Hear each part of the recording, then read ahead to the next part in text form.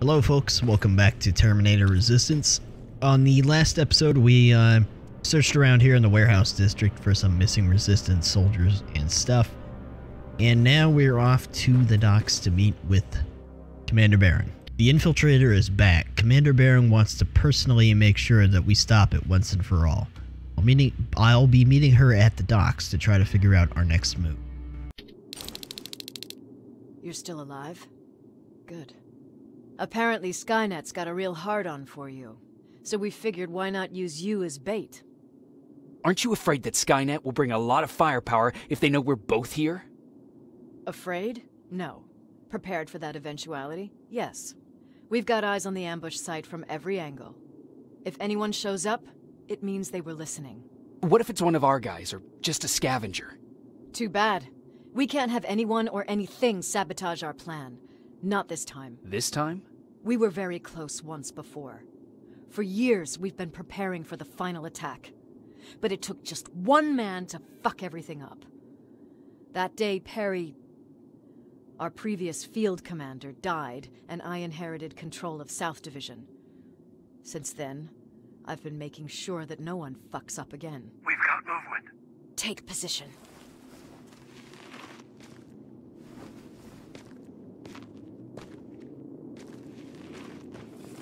What do you have? A hooded man's walking down the street.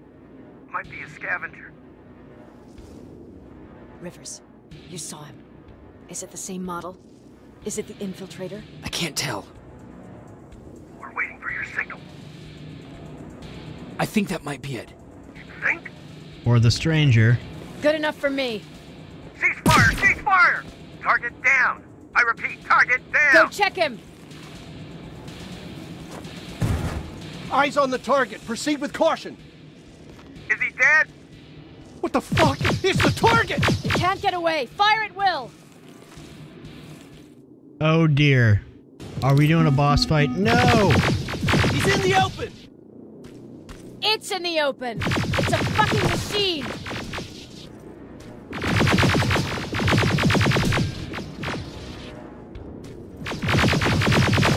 Oh, he's tough. It's backed against the wall! We got it now!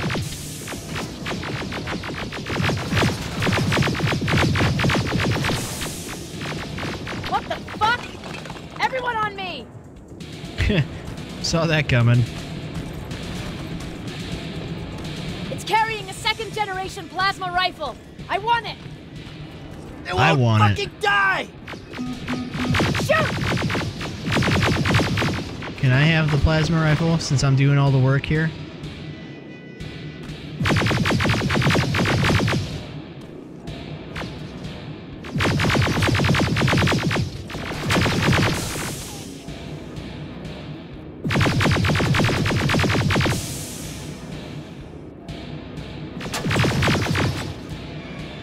Come here. It's on the move!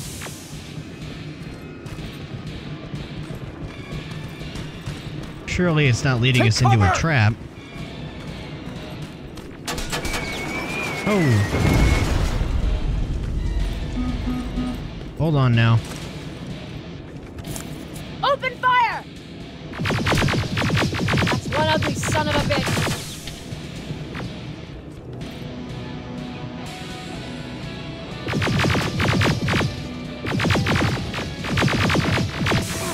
Ow.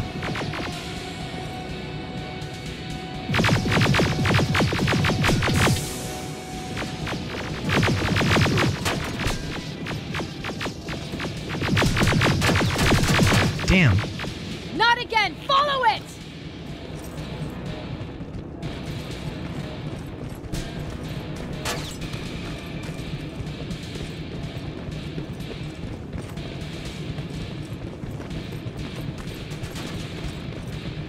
It's inside! What? Where? I'm gonna get clocked by this thing. Rivers! Rivers, we're trying to get through. You can't let it get away, you hear? You insist.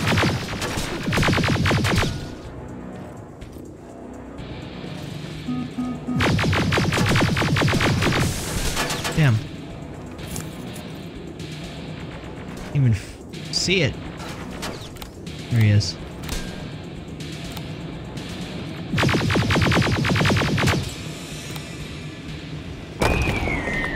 What's that? Whoa. Oh, back up. Getting aggressive.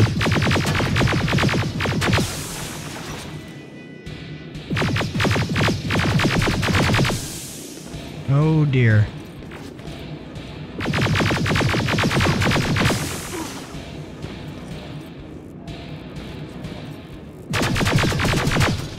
Okay, we'll just loop you around. How about that?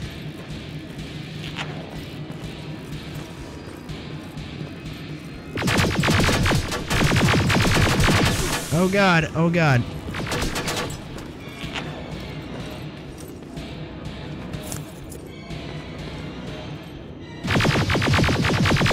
Okay, okay, okay. Shit.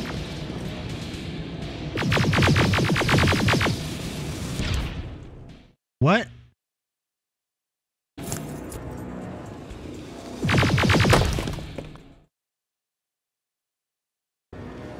There it is.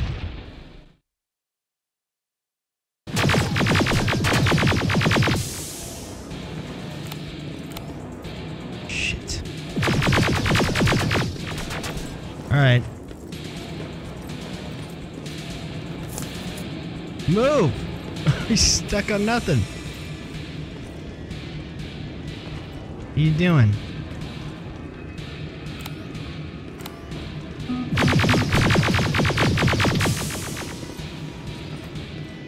Hit and run.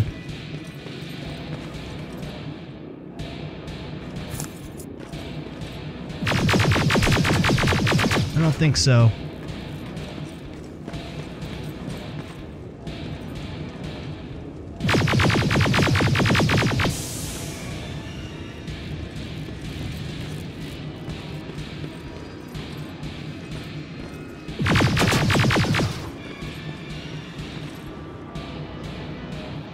Okay, shitbird.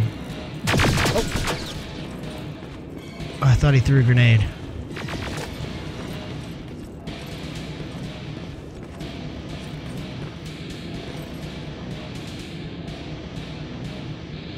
What are you doing? Commander! Oh. We got it.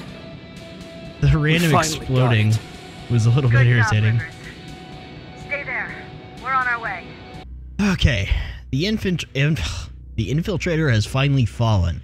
Its hyperalloy combat chassis was much more resistant than before. Our weapons were outmatched. We could barely handle one of them on its own. We won't stand a chance against an army of them. But the real reason the Infiltrator was Skynet's best weapon yet was because of its skin.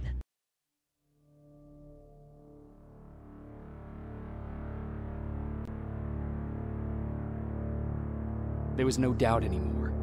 Skynet had created a cybernetic organism. It was designed to blur the line between a man and a machine. People started to think that there were Terminators amongst us, wolves in sheep's clothes. Some of us left, even though we hadn't seen any other Infiltrators yet. Or at least, we didn't think we had. And that fear of not knowing was what turned the tide of this war. That night, Skynet won. I still have to run some tests, so for now I would say no. We need some more time, I Connor. know you don't want to hear this, Commander, but if there's one person who can help us, it's Dr. Mack. Mac, we don't even know if he's alive. He is. He's in the Hollywood Hills. We knew a time would come when we'd need him again, so we've kept an eye on him. Wait. You've been watching him without telling me? Let your emotions cloud your judgment before, Commander. That's why I decided that Mac's whereabouts were no longer This is your bullshit. concern. He can't just magically fix all of our problems. He's a man, not a god. A man that makes That's mistakes. enough, Commander. You know what happened last time. He's the reason Perry's I dead. said that's enough. Sergeant Rivers? Yes, sir. TechCom believes that being marked for termination is a badge of honor. A sign that we're doing something right. We wear it proudly. And knowing you're wearing such a badge, Rivers, is all I need to trust you with handling this mission. Commander Barron will fill you in on the details. Good luck, soldier. Over and out. Looks like you're going to Hollywood Hills. Dr. Edwin Mack is the one who taught us how to use Skynet's weapons, so there's a chance he can do it again. Take him that second-generation plasma rifle and see if he's able to reprogram it. If we want to use Skynet's weapons, we need to bypass their encryption lockouts. How will I find him? He's obsessed with surveillance. So when you get there, look for any cameras, biometric sensors, or any other tech stuff. He should be around. That's it. And here we are back. Ooh, look at that though. Can I use it? Bet you I can't, can I?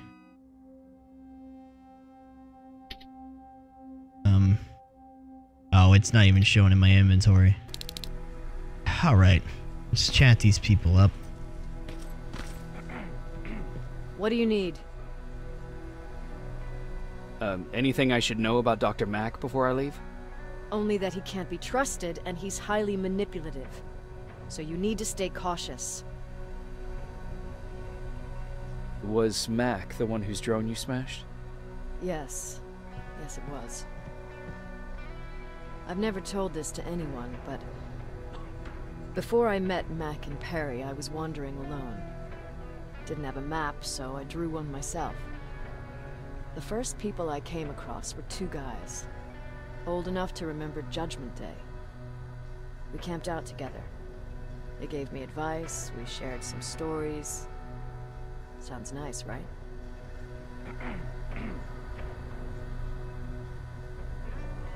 See, there are still good people out there. They weren't good. Although, not cutting my throat in my sleep makes them more or less gentlemen. When I woke up, all my things were gone, including my map. There I was, lost in the desert.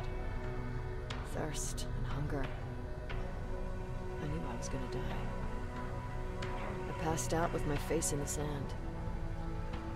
But next thing, I was lying in a bed, bathed and wearing clean clothes. You're lucky someone found you. Someone did find me. Too bad it was Skynet. Through the window, I saw thousands of Terminators. First, I thought it was a work camp, but it was something else. A Skynet research facility. They kept me alive, but I didn't know why. I thought I was the only human there. But after a while, someone came into my cell. A man. Well-dressed, clean-shaven. You want to take a guess who that was? An infiltrator. In a way. He was a traitor to his race. Bastard was selling every piece of knowledge the machines didn't have. In return, they gave him everything he wanted. When he was done stuffing his face with food, he had another request. He wanted a whore. It lasted months, until I got to wrap a towel around his neck and make his eyes pop. You don't want to see people for what they really are. I've seen their true face. That traitor, those two guys in the desert, Mac, they all showed it to me. It's not pretty. The truth is, the only reason I fight for the Resistance is because I despise people just a little less than the machines. Cheery. Okay, let's read this note real quick. Research log Dr. Alvin Scott. After careful analysis, I've come to the conclusion that under a microscope, the infiltrator's skin is indistinguishable from that of a human epidermis. We have approximately the same amount of nerve endings as humans. Skin is covered with hair follicles and sweat glands are functional. For all intents and purposes, the Terminator skin can be categorized as living tissue. It's advised we learn more about how the skin reacts to various forms of stimuli. Perhaps the results could provide us with an idea of how to distinguish them between... with an idea of how to distinguish between Terminators and humans. What's even more impressive is its cardiovascular system, or should I say the vascular system, considering the infiltrators did not possess an organic heart. The pumping of the blood is carried out by a mechanical circulatory system, which is also responsible for filtering the blood. The cell count is nearly identical to that of humans. Its blood is a form of biofluid and should be handled with care. It's imperative that we avoid contaminating the sample. Can't read today, damn. Sure, let's trust someone who gets called Dr. Death. That won't bite us in the ass. In the meantime, I'll see what I can learn from the new CPU we acquired from that Infiltrator. This could be the breakthrough that we've all been waiting for. I need to concentrate, so please don't disturb me. So you're just gonna stare at it, huh? Okay, I won't bother you. Jacob, do you have a minute? Of course. I've heard that you're going to Hollywood Hills. Well, with Baron yelling like that, the whole shelter heard. He wanted me to tell you if I needed anything, so here it is. When you get to Hollywood Hills, could you stop by my old house? It's near the Griffith Park tennis courts. I wonder if Peter went there and left something for me. I know he'd be stupid to go there, since now it's behind the Annihilation line, but then again, he was always full of stupid ideas. I'll see what I can do. Thank you. Yeah, you're picking up side quests, so I'm guessing it's gonna be another, He never talks to anyone. He just sits open there. zone sort of space. I bet he's one of those machines. Don't be shy, Rivers. Turn up the volume. Alright, man. See? I knew you'd like it. God damn it! I thought I told you, I can't work with so much noise. I need absolute silence, so please stop that. Why do you think Skynet doesn't have their... I swear I should just join Skynet! I don't... Oops.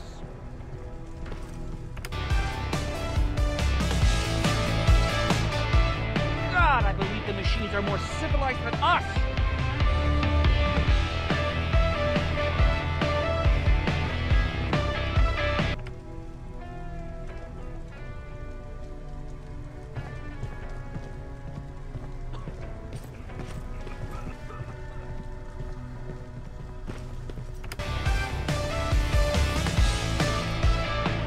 Do you want me to beg? Okay, I'm begging! What happens if I get in his way?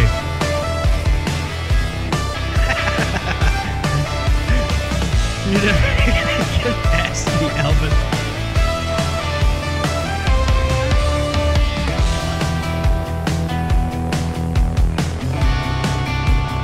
Okay, done. Okay, let's go. Oh, where? Jacob, I didn't see you there. Is everything okay? You seem far away. Nothing can get past you, can it? I've been thinking about the day we met. I never told you how we really ended up there. You can tell me anything. I know I can. That's why you're the first person I'm telling this to. That day, loud hammering woke me up. When I came downstairs, I saw my father nailing the window shut. Through the crack, I saw them coming. Hundreds of metal heads and their red eyes. Even though they're just empty shells, I could feel the hate radiating from them. What did you do? I made Patrick stay upstairs and went back to talk to my father. We argued for a minute or two, and I tried to pull him away from the window. He pushed me away. I tried it again, but he shoved me. This time I fell. I didn't recognize him as he was reaching for a shotgun. He said, I shouldn't worry about the machines. They wouldn't hurt us. I don't even remember how.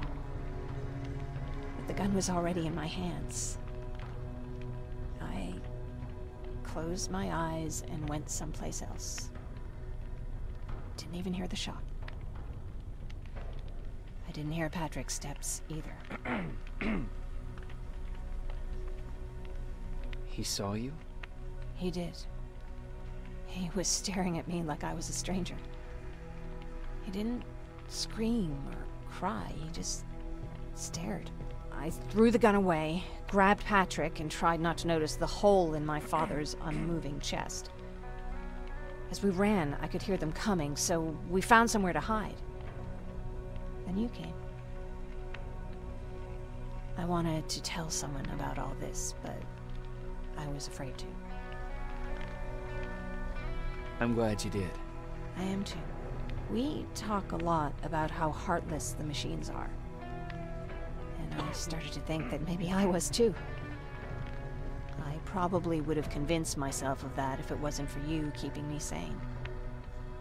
Thank you for everything. I never thought I would find a friend in times like these. Where are you going? I'm going out scavenging. Don't worry. I'm past thinking about running away. Knowing how much you'd miss me made me not want to leave. Where's Patrick? He's getting ready.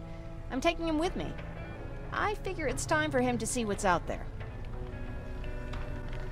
Okay, you have fun with that. Is it true? I'm a human now? Calm down there, Sketchy. Alright. Well, what's with the dogs? They've been like that ever since they brought that thing in. Alright, let's boot this up. Oh, Wilderness. Dr. Edwin Mack is the only one who can bypass Skynet's encryption lockouts, allowing us to use their newest weapons. I need to travel to Hollywood Hills and bring him that second-generation plasma rifle. This looks like an interesting change of pace here, going out into the daytime, into the forest. It's cool. But I think we'll stop here because I'm assuming this is going to be a big ol' zone for me to go around and explore. So we will do that next time. So see you guys later. Take it easy.